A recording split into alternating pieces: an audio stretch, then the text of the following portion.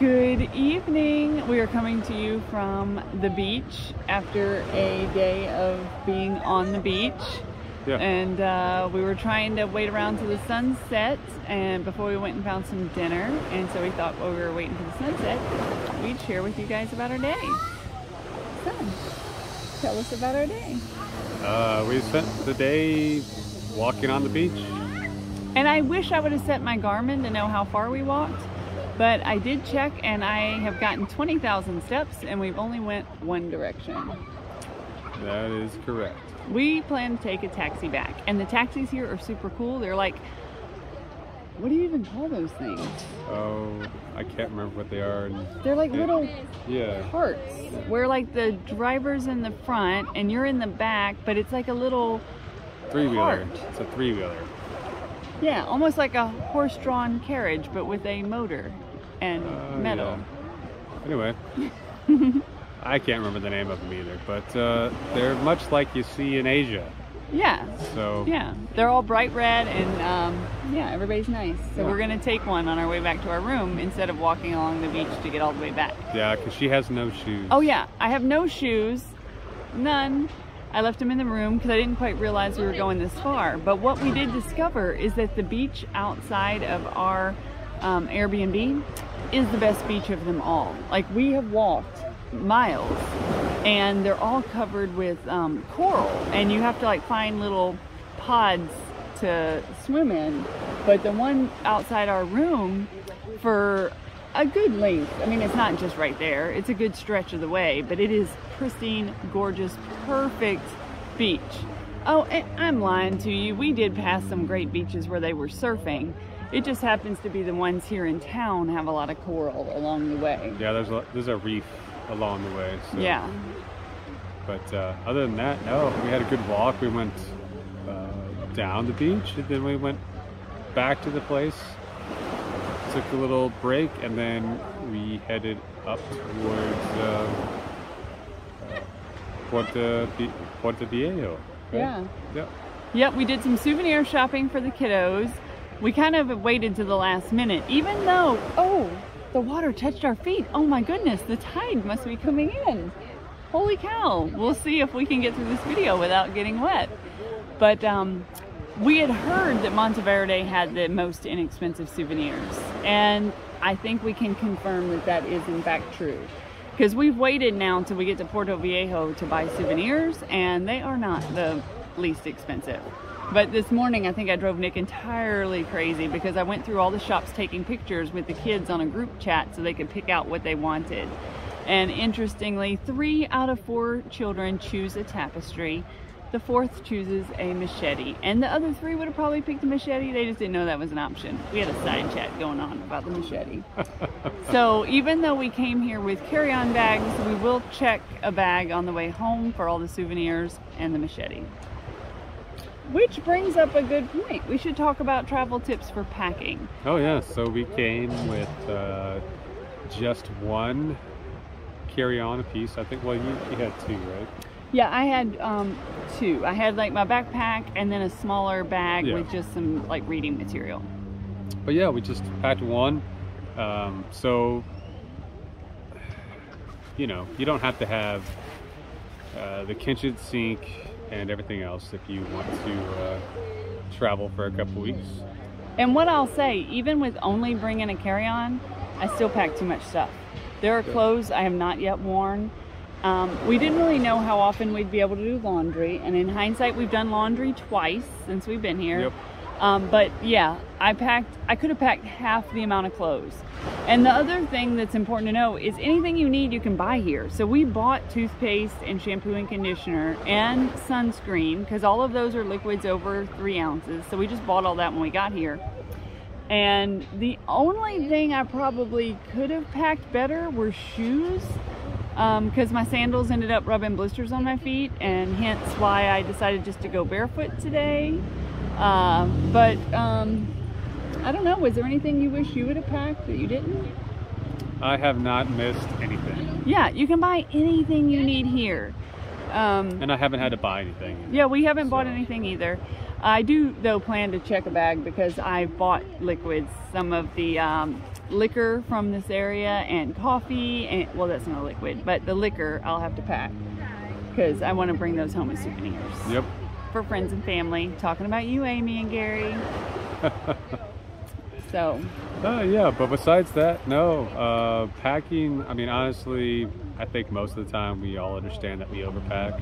Yeah. It's hard to get away from that. I learned in my 2-week excursion to Mexico earlier this year that that I didn't need as much as I thought I needed because I did pack just to carry on. I was like, hey, you know, let's just do that. And but see at the how it time, goes. he also didn't know it'd be And a 2-week I was only planning to excursion. be there for a week, so I packed the same bag with probably less stuff than I did last time. Yeah. And made it this entire time just fine. Yeah. So I would just say, you know, the big key Pack things light. are pack light.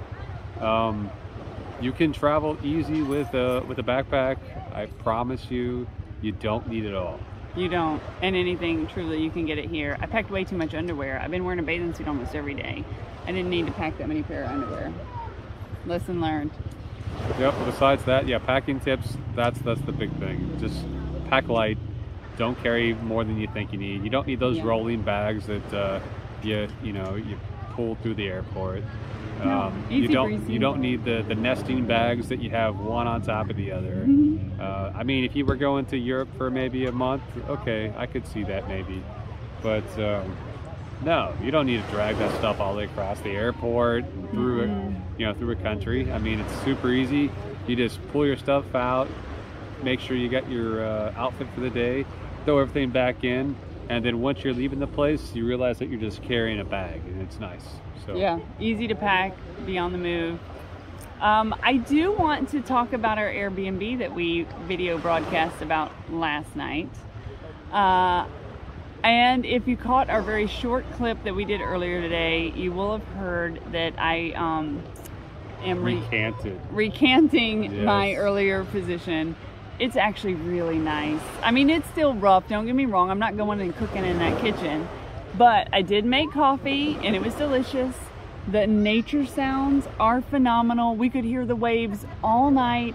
Once I embraced the idea of what it was, I think I was just in such shock because we had come from such a nice Airbnb at half the price, and then we show up to this one. So I think it was just the shock of it. But once I just went with it, it's actually really, really nice. This morning I had coffee in the hammock. We listened to all the birds. Nick has been fascinated with the spiders. Oh yeah, Yes. they are amazing. Big spiders. Huge, Yeah. big And there's spiders. so many of them. They literally are everywhere. And if you thought about just taking a walk through the jungle, I would say I recommend against it because everywhere I looked this morning, it was spider webs. Or at least take a spider stick. Yeah. Take a big spider stick. A big so you can- spider stick. Just like, oh gosh, Fiona in Shrek. Yep. Spider stick. Yep. It works. Cotton candy. Yeah, just like cotton candy. Just don't eat it. But yeah, the spiders, But the spiders are huge. are ginormous. And he's just been fascinated. Like, he'll just sit there and watch them and rework in their nest. Yeah. And honestly, I really think we should be grateful for them because there were no mosquitoes biting us. And I'm pretty sure that's because they were all trapped in the spider nest. Oh yeah. And we saw some hummingbirds, and I was kind of worried for them because these spider webs are so huge. I imagine it could entangle a hummingbird. Probably so. So these are golden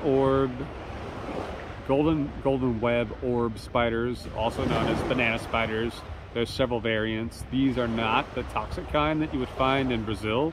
These are not the wandering Brazil spiders that they call banana spiders, but they are pretty mild, from anywhere from like a bee sting to less than that, I think, if you were bitten by them.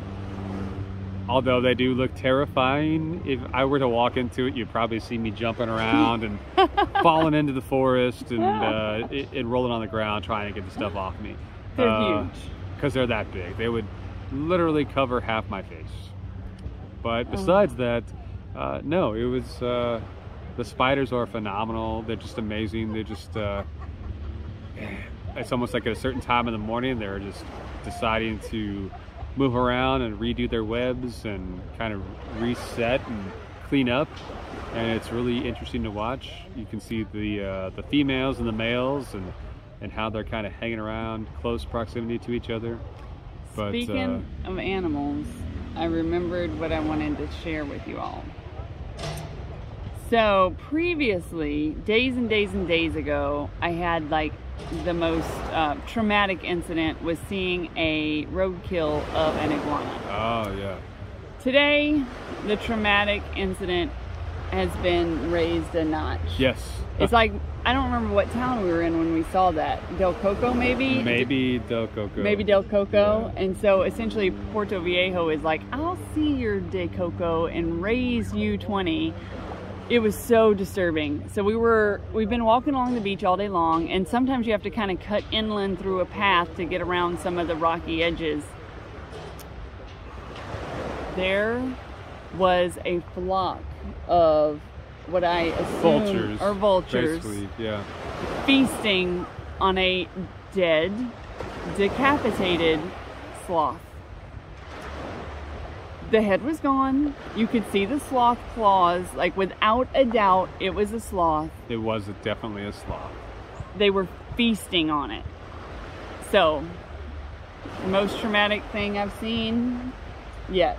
Now, I had to go back to my pictures, and not to get too graphic, but I think perhaps that was not a headless sloth, because I think I had the head on the other side. You think it's an assless sloth? I think so. I think, well, many times that's... Where they pull out the entrails? Yeah. Oh. There definitely was a cavity there. It Oh could my have God. been either There was end of definitely it, a hole but in the sloth. We just don't know which end it was. I personally am God. not a nature expert, Disturbing is but really I the believe point. that it was definitely not the head that was missing. Disturbing. It was just an open cavity of the other end. Wow. Okay. But in any case, it was a dead sloth, and we saw it. And the vultures are definitely all around, for sure. Yeah. Yep. Disturbing. On a brighter note, breakfast was amazing. We went to this great place. That is quite the transition to go from a dead, entrailed, de-entrailed, I don't even know what you call that, to breakfast. But breakfast was really, really good. Where did we go for breakfast? It was a place called Bread and Chocolate. Oh, Bread and Chocolate, yeah. Yeah. There was somebody who had typed on there that it was one of the best places here, and so we went and gave it a try. The portions were huge, I swear. They weren't huge. They were well, American. They were huge. They were American portions. Yes, definitely. I was so full. But I tell you what, I got the fried egg and sandwich. Fried egg sandwich. And you added bacon and avocado. And I added bacon and avocado, and then got the fruit. And it was on a bagel. Yeah, it was on a bagel. With seeds. I could have got it on bread, but they had, they asked you if you want it on a bagel, do you want seeds, do you want it on bread? So good. But it was really good. And a caramel. Oh yeah, yeah. What did you get? A caramel macchiato. I got a frijo. Caramello or cappuccino caramel. Oh, I just got the hot cappuccino. It's so basically good. I got a cold cappuccino with caramel. Yeah. And it was good. I keep glancing back to make sure we're not going to miss the sunset. Although there's so many clouds, I don't think we'll quite see it. We'll give you a view before we end the video. But yeah, today has truly been a beach day. We've relaxed, walked on the beach, shopped in the shops, eaten in the restaurants. We're still going to eat dinner somewhere, and just hanging out. We're going to get a good night's sleep because we found out some pretty terrible news. I checked how long it takes to drive to San Jose. Thought it was 3 hours. 4 hours and 50 minutes. Another long drive. 4 hours and 50 minutes to get there. The water touched our toes again. This is very, very exciting. Not quite 5 hours though. It's going to be a long day out driving to get to our very last night before we hit the airport. Yep.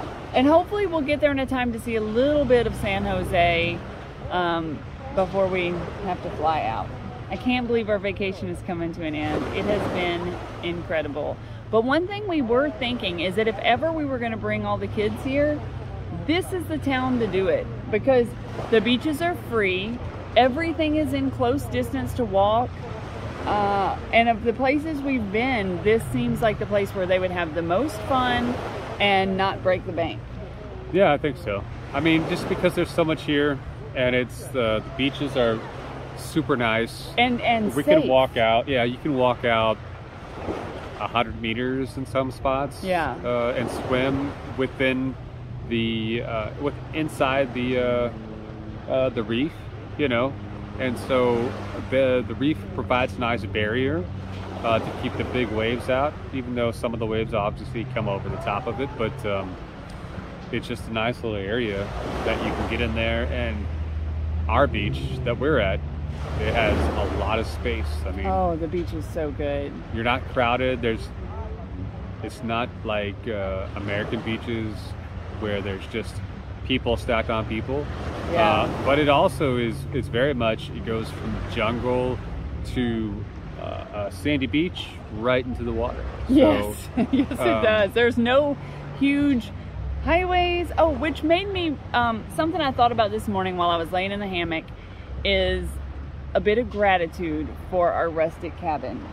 Because that plot of land where it's at, a developer could cut down all those trees and build this huge high-rise resort and charge so much more, because the view on the beach is amazing. And it just made me very, very grateful that that has not happened and that we have the opportunity to sleep in our very rustic cabin. That's right. And it just gave me a whole new perspective, because it is unlike anything. It's very, very close to nature. Yes.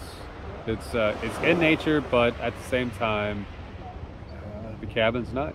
You know, it's you're right there. Is so comfortable. And the bed has been, like she said earlier, the bed has been the most comfortable we've had since we've been here. I think the whole time that bed. And I could judge that based off of how many times I have to turn over in the night. Yeah. Because either my leg or my shoulder, my arm is going to sleep. Yeah, so. The beds are usually too firm. Like the mattresses are thin and they're just firm, but this mattress is really, really good. All right, yeah. I'd love to give you guys a view of the water since you've just seen the clouds and this tree branch the whole time. So bear with me as I rotate the camera and show you the ocean. All right. There it is, our nice little swimming hole. Here's where our feet were, and the water is creeping up on them. There is where we're waiting on the sunset before we head to dinner. And yeah, it's just a nice little spot a few miles away from our Airbnb. Beautiful, beautiful day. It truly is. And there's a plane. Oh, I wonder if you guys can see it. Oh, I can't see it in the video, but it's totally there. It'll show up. Yeah, I'll hold out till you can see the airplane. Oh yeah, it looks tiny on the screen, but in real life it's like a little hopper plane. Yeah, probably heading to San Jose maybe? I don't know. Looks like it's going to Panama. Panama, that's true. We are really, really close to Panama right now. Like shockingly close, like miles close. Yep. So, all right, I'm gonna flip it back around. Thank you guys so much for continuing to watch our videos, and we're, what is this, day 13? I think day 13, yep. Tomorrow's day 14, and we fly home on day 15. All right, have a good one.